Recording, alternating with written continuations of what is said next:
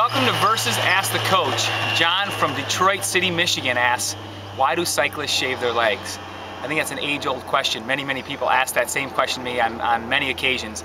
And the reason is not aerodynamics, well, at least not the entire reason. The main reason is massage therapy. After a really tough stage like today's prologue, these guys need to get their legs rubbed down. And when you have hair on your legs, the massage therapist can't get quite as deep into the muscle, and it's a little bit more cumbersome to tolerate that hair. The second thing is, unfortunately, these guys all crash at some point in their career. Actually, each season, people probably go down at least once, maybe even twice a season. And a lot of times when you get road rash and you grind that hair into the wound, or you have to take bandages on and off your leg, it's a lot less painful and the wound is a lot cleaner if there's no hair there. The third reason, to be honest, it looks pretty good. I mean, these guys need all the help they can get in terms of their morale. When you see those muscles bulging out and those cleanly shaven legs, it does something for your brain, that's for sure.